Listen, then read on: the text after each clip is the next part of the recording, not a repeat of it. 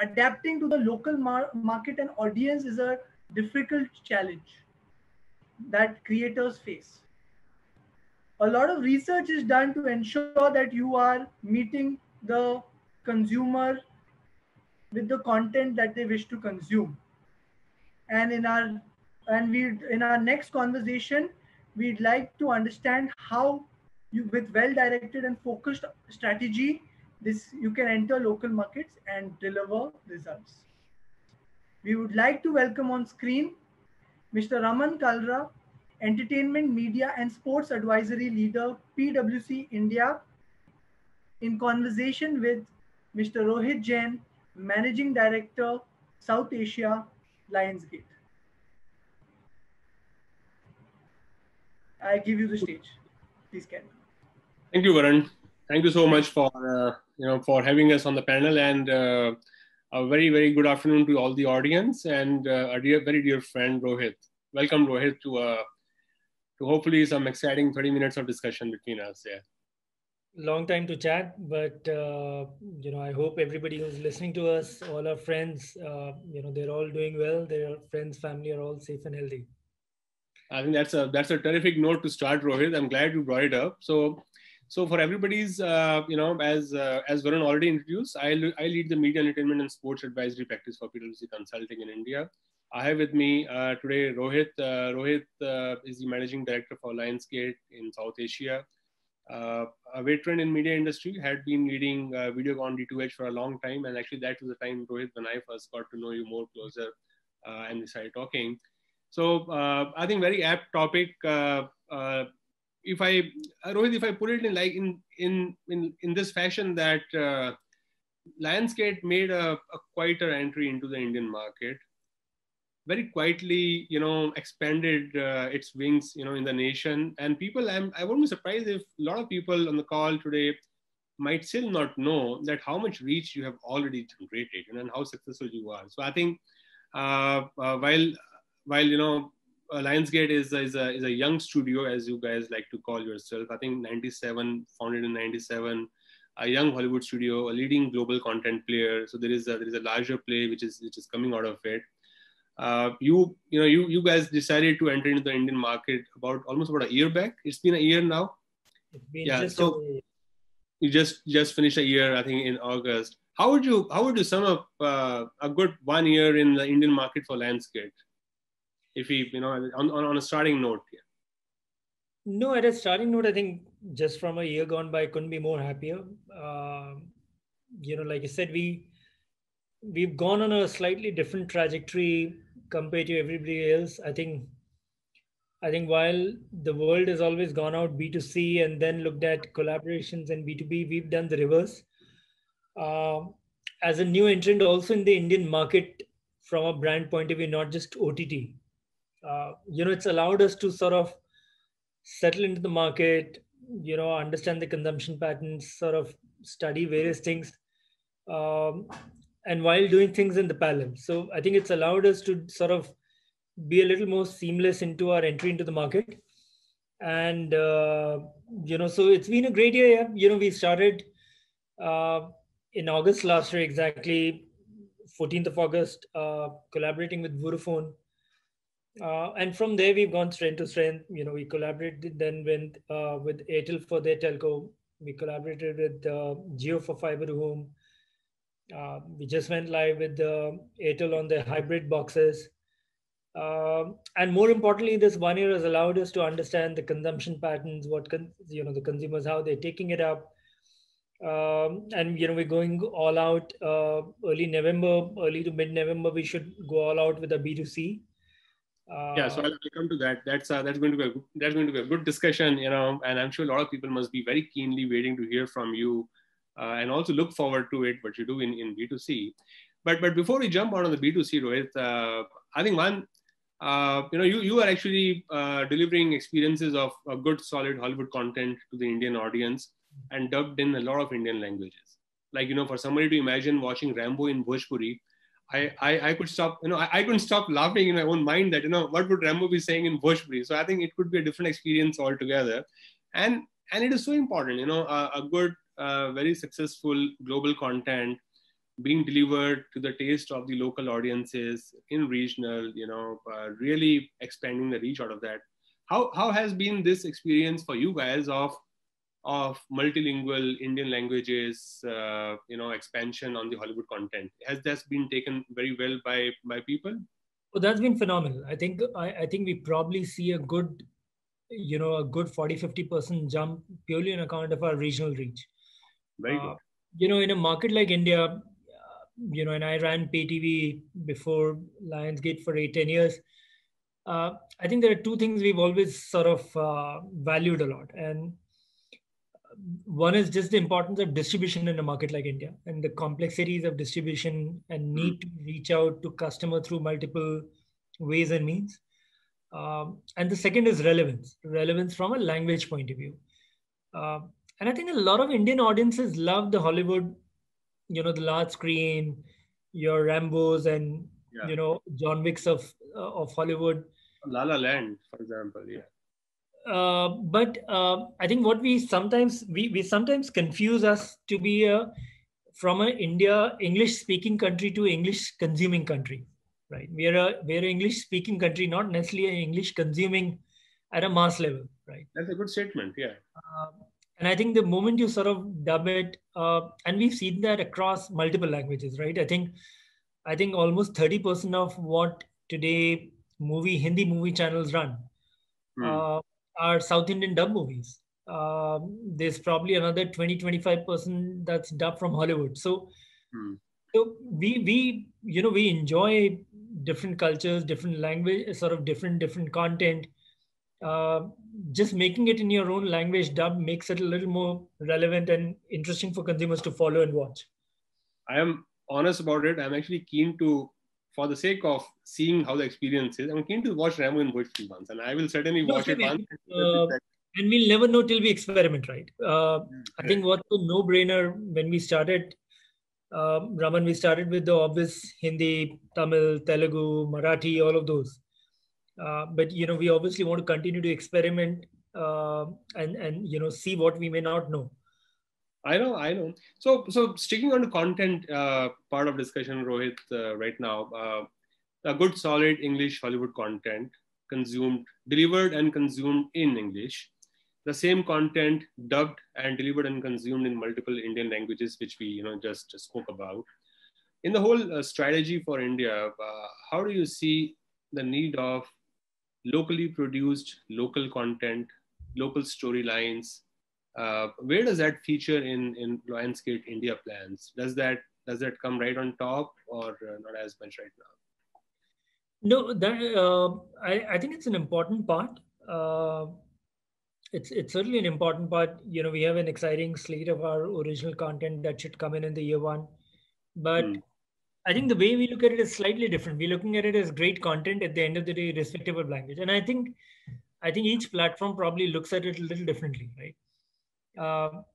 You look at today, probably somebody like a Netflix. The reality is more, people watch probably more English, or I'd say international languages, non-Indian languages there, right?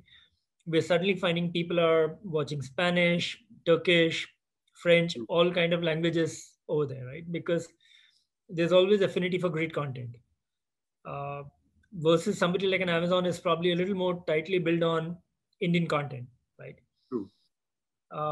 I think the way we're building it is, we're trying to, our intention is to curate great quality content. Of course, Indian stories are an important part of that because there are great Indian stories to be told.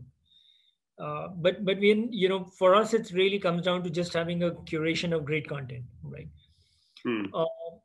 Also, which goes back to genesis of Lions, so maybe taking a step back, the way, our OTT, globally is sort of branded as Stars or Stars Play in international markets. In India, we decided to launch it as Lionsgate Play. I think outside of, I'd say Netflix, Apple, Amazon, we're probably one of the most widely distributed service today, operating out of about 55, 60 countries.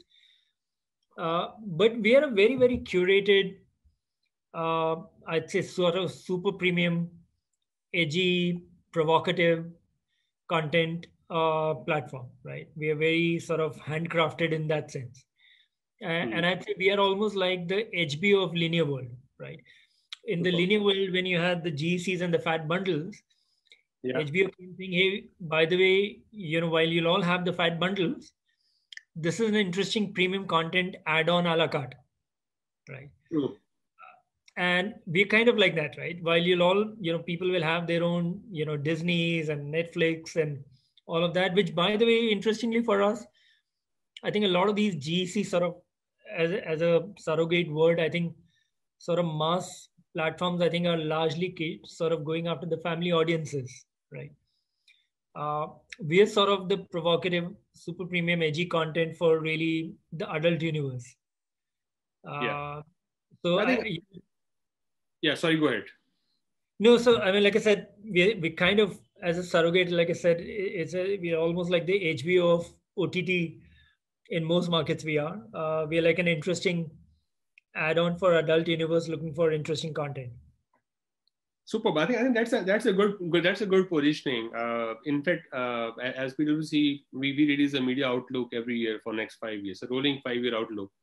Last year report that we had released, actually, last year, in that we had spoken a lot about what media companies should do to find a niche and yet be relevant at scale. So what we see a lot of times is that a lot of media companies are able to find the relevancy and the niche, but to take that relevancy at scale, is where the real muscle power and the real testing the water really comes in. So you guys have a terrific first year in Indian market with the partnerships, syndicated content with the telcos. I think it's a great strategy in my opinion. From a consumer point of view, they have got accustomed to watch the kind of content that you deliver. So content, the old saying in media, the content is king, can never go away. So once I've tasted the blood, maybe not a first blood of Rambo, but once I've tasted the blood, I would go for it.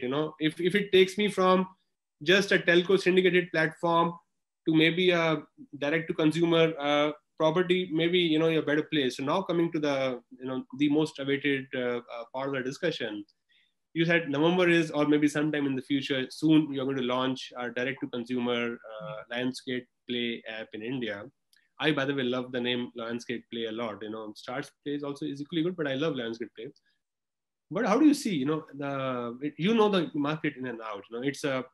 I wouldn't say it's a cluttered OTT market at the top. And if we divide the OTT market into maybe premier tier and tier 2 and tier 3 players, it's a 35 to 40 plus. The number keep changing so fast these days. OTT players, everybody, right from the local strength of Hoichoi in Bangla or the newly launched AHA in let's say in Telugu, to the the global players of Netflix and the Indian giant of Hotstar on the back of cricket, and now doing everything else along with that. How do you see is that going to be how do you see that race forward? Are you already rolled up your sleeves and it's an uphill task, or how do you see it? So, I mean, you always have to roll up your sleeve. It's always an uphill task. Look, no matter what stage you are in, there are no free lunches, right? But I think our take on the market is slightly different. I think when people talk about OTTs in India, I personally find it a little strange. People get a little overwhelmed with very short amount of data, very short amount of period, right?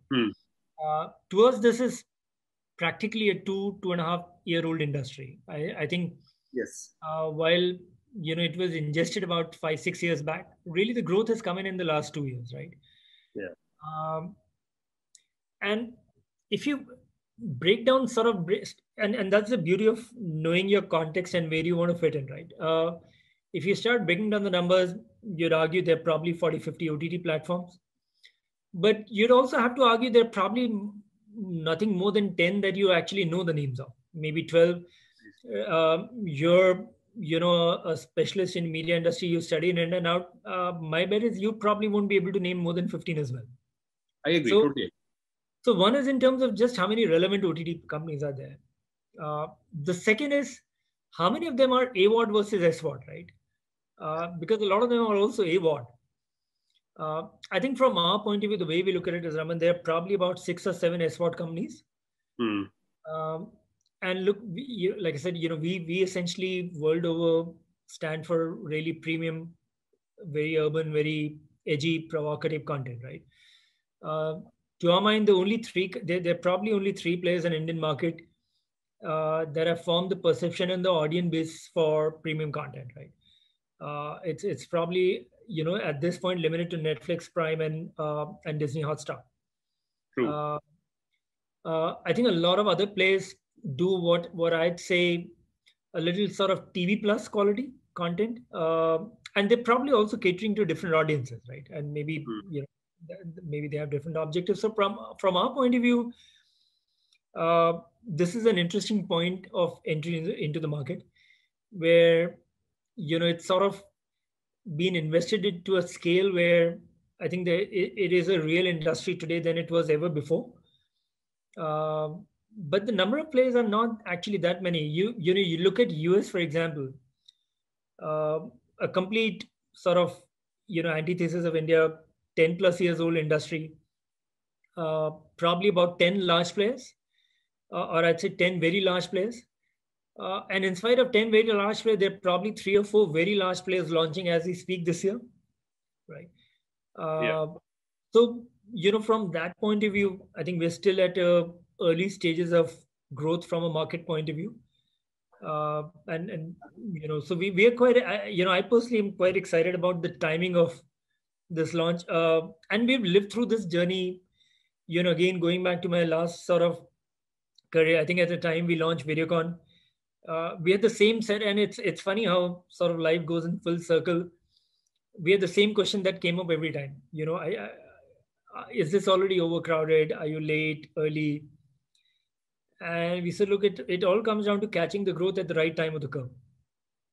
Yeah, I think that I would totally agree with the two large points that you made. I think fundamentally the industry is still maturing. It's still just about it's even not even maturing. The industry is still kind of growing at a nascent stage right now.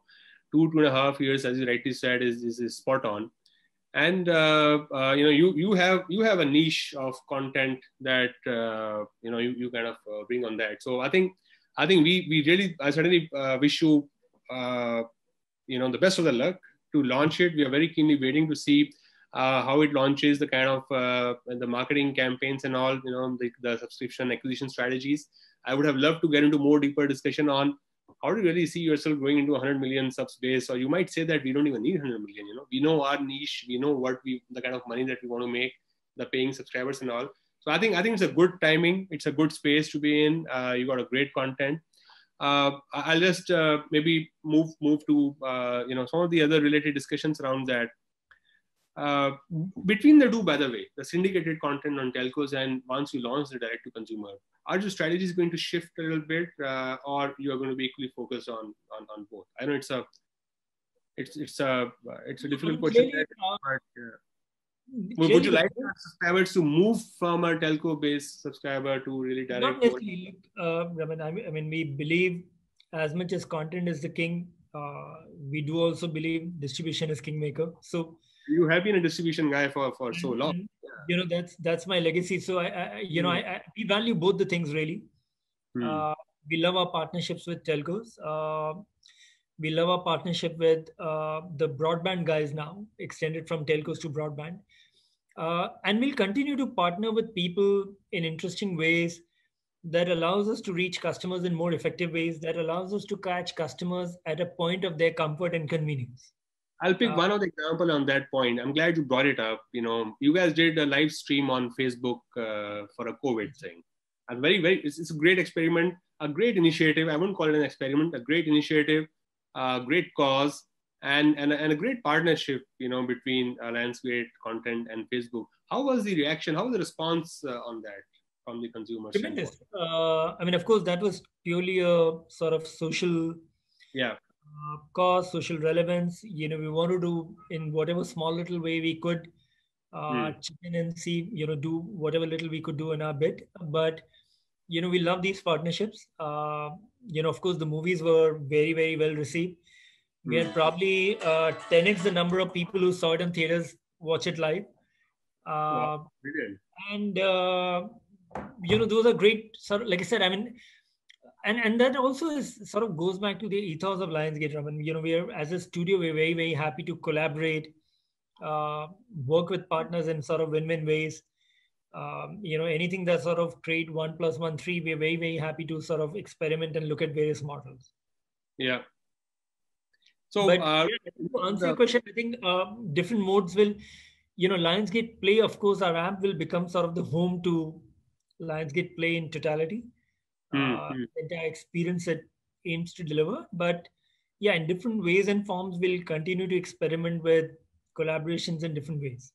And I don't think any of our models will ever be towards the classical sense of syndication. I think all our models are always going to be in the sense of saying, how do we create it easier and convenient for the consumer? And in a model that allows us to sort of also share the economics of that whole model, because at the end of the day, we are in an OTT business, we're not in content syndication business. True. True. I think I would agree. I'll pick a quick question, anonymous. I wish they would have named over there. They asked that, the dubbing of the content in multiple, languages, does it dilute the brand equity and charm of premium original content? So brand equity. Not at all. I mean, and we have so many examples of that, right? I think in the last, I'd probably credit theaters for being ahead of the curve on this, right? I think in the last 4-5 years, pretty much every big movie that's come out has come out in multiple languages, right? And Disney, in fact, has taken it to a next level when, I think Lion King and, all the Infinity movies, Marvel movies that have come out, they've even had big Indian stars actually do the dubbing for them. So I think making it, and this is a very, and India's, I think one of the problems we have is with a sort of vast landscape and language and cultures, we tend to forget that the way I think and experience and my sort of group of circle is not necessarily representation of India, right? I know, very true. Yeah. How we perceive ourselves to be by others doesn't always have to be the way they perceive. And the reality is these movies are going to be available in all languages, of course, including the original English language. It's to make it convenient for consumers to watch it in the language they feel comfortable with. And we pride in giving that comfort and convenience to consumers. So I see no dilution around that, and I think that's something we've seen been done for years. As OTT, we are just taking a lead on now something that we've seen and experienced in theaters for a long time. Yeah. Do we also get to see some short format content in your plans? Short format content in the sense of the YouTube snacking 7-minute content, short stories, very short. Not necessarily. Nothing in the horizon right now. We are, like I said, a premium content SWOT company. Typically, I shouldn't say never. You should never say never, but generally our belief is that for premium content, for people to feel inclined to pay subscription, hard-earned money, you need some sort of minimum duration, budget scale, especially as a company if you're providing to give cinema scale content. Generally, we haven't looked at sort of formats lesser than sort of half an hour, 25 minutes, half an hour.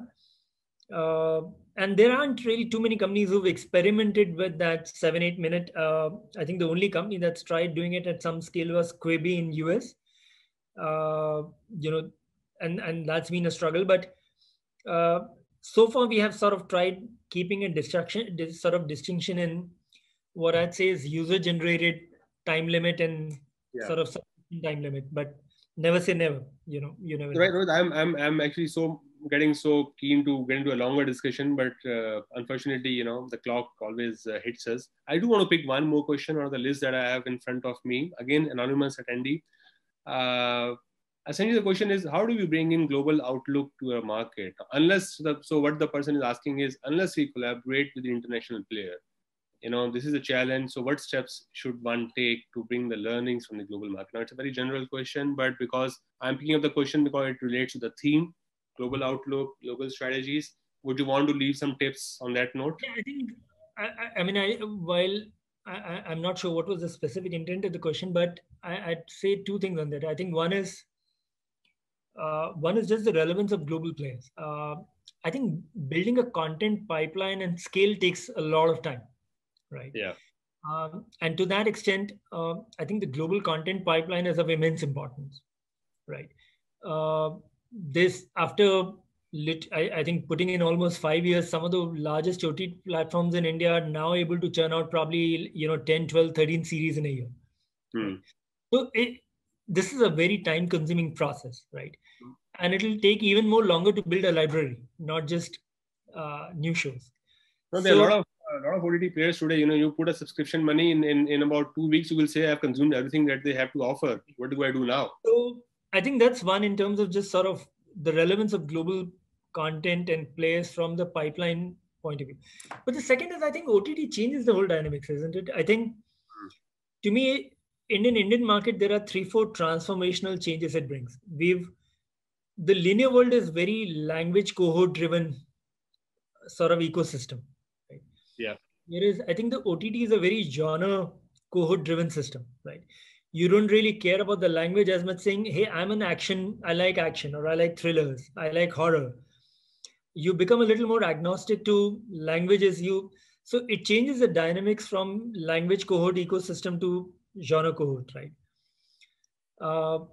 And to that extent, I think the distinction between sort of the global and the local becomes that much more thinner and irrelevant.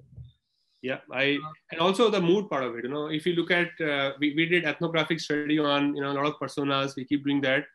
You can't fix a consumer even with a genre also, because I might be in a mood for some fun right now. I might be sad. Well, genre, what I'm saying is genre. You're saying is mood. It basically depends on what kind of stuff I want to watch. Yeah. Rather than what language do I want to watch it in, right? Exactly. The second is it transforms the economics of the consumer definition, right? For the longest time, my consumer definition was a household. Yeah. My consumer definition is now an end consumer, and that suddenly means instead of 170 or realistically maybe 110, from 110 household, I'm looking at suddenly 600 million smartphones and individual users, right? So, true. Yeah. I think all of these transformational changes, to my mind, are slightly more important the way economics of business works. The global and the local content is really about two things. It's about having enough pipeline of great quality content. Yes. And it's about bringing the best of all over the world here. And to that extent, I hope that the reverse is true as well. Hopefully all the Indian exciting content that we have planned for next year is something that we can take back to, our own 55, 60 countries, international markets as well. There's no reason. That would be a good strategy, which is inside out in the future. So on that note, Rohit, thank you so much for being on this quick fireside chat. And I think the timing couldn't be better for you guys to launch direct to consumer. Everybody, whether it is Jio or Google, everybody's talking about launching making that low cost, good, solid smartphone a reality now. So it's a matter of time. The expansion in the market will happen exponentially as we go forward to the next 12 months. So all the best. I think the next wave of growth that we're going to see is now the expansion of smartphone to smart TVs. Correct. Whether through devices or original smart TV, either ways. I think in my my bet is in the next 3 years, the next big thing is going to be really content going to the TV, which is really the end destination, the true home. Yeah, so both, I would say, content on the large screen as well as content on the go. And both kind of always connected, coming together. So thank you so much, Rohit. Wonderful talking to you, and thank you, Adgully. Thank you, Varun, Dijaya, for having us on the panel. Thank you so much. Thanks, guys. Thank you, Rohit sir. Thank you, Raman sir, for joining us for this session. It was a scintillating discussion, and it's always good to hear about India's the opportunity in India as a global entertainment market, and also the discussion to have is what is the export opportunity and to build our soft